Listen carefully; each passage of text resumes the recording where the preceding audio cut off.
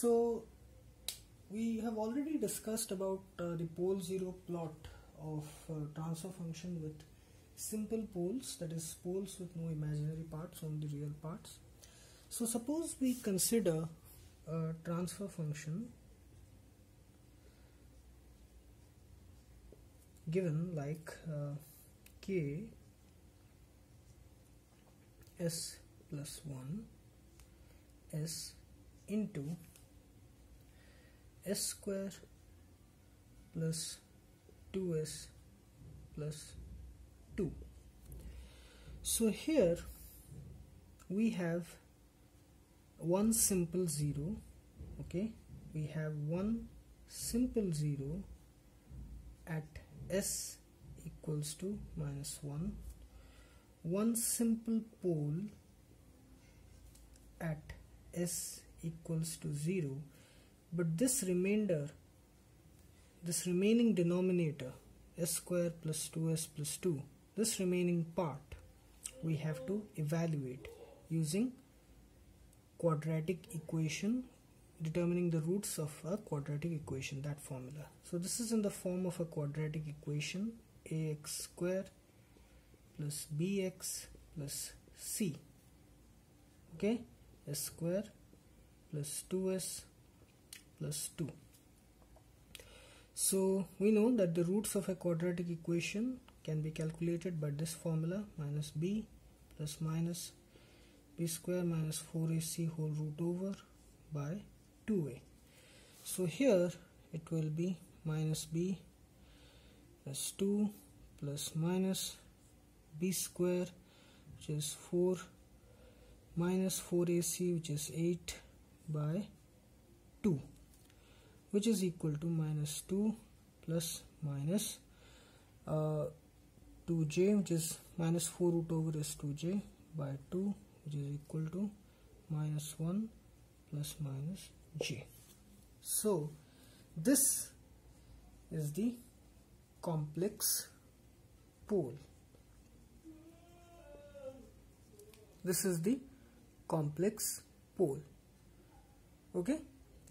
So if we have to draw the pole zero plot for this, so we have one complex pole here, which is -1 plus minus j. So if we have to draw the pole zero plot here, it will be something like this.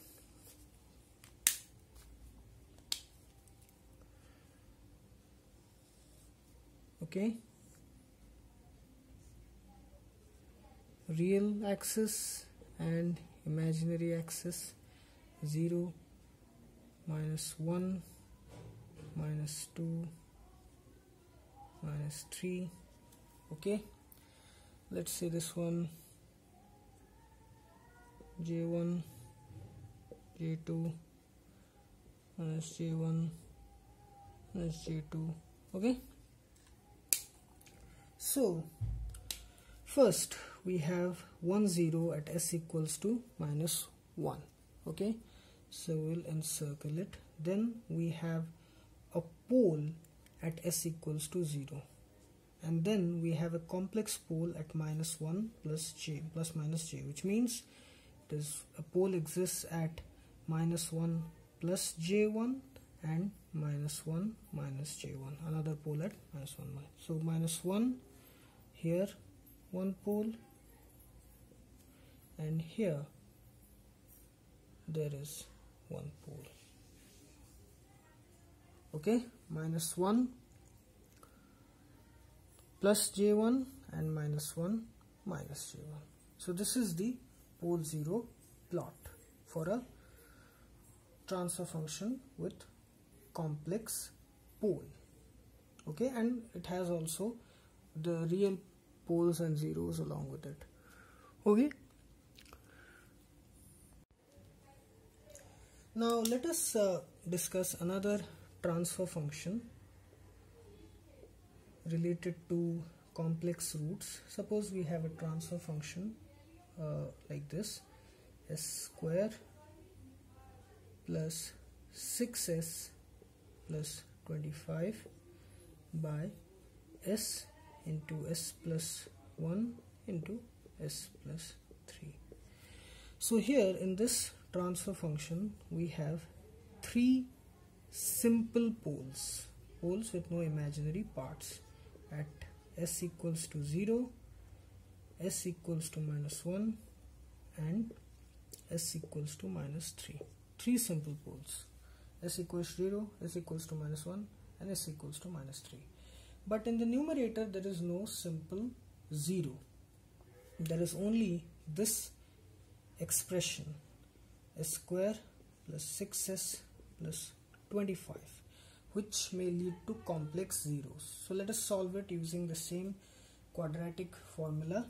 So it will be, the roots will be s equal to minus b plus minus b square minus 4ac, which is 1 into 25, 100 by 2, which is equal to minus 6 plus minus, which is minus 64 by 2, which is equal to minus 6 plus minus 8j by 2, which is minus 3 plus minus j4.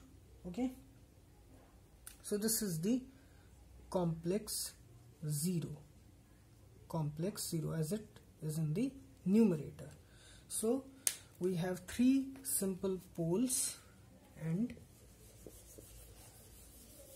a complex 0. A complex 0, which is one complex 0, which is minus 3 plus minus j4. So if we have to plot the pole 0 diagram, okay, the location of the poles and zeros, again we have to draw the real and imaginary axis.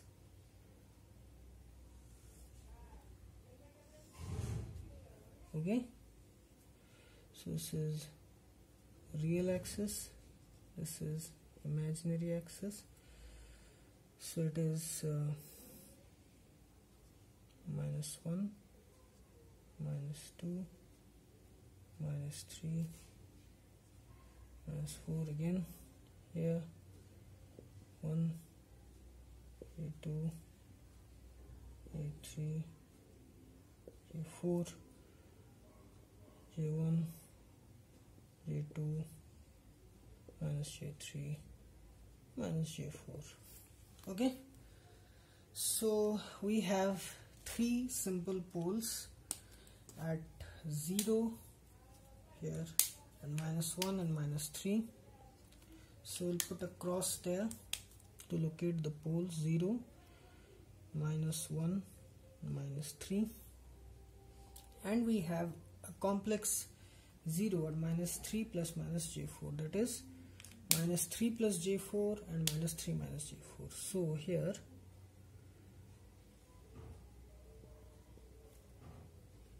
this is 1 0 and here this is another 0.